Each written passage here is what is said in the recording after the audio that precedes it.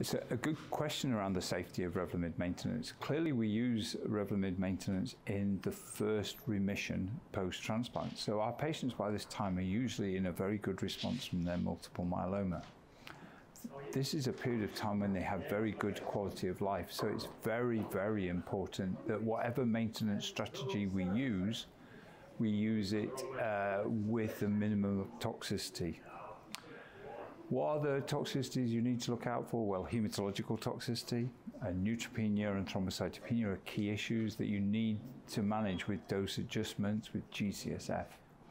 We're aware that some patients get fatigue, and that can be an issue for patients, and some patients come off maintenance because of fatigue.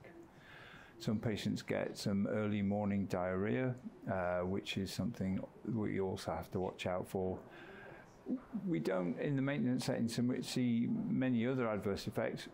One of the side effects that we need to watch out for, though, is secondary primary malignancies. There is evidence there is a slight increased risk. I will emphasize slight or very minor increased risk. But nevertheless, our myeloma patients who've had frontline therapy, transplant and Revlimid maintenance, we should, when we're seeing them, have half a thought about making sure they're not developing another malignancy as well as their myeloma.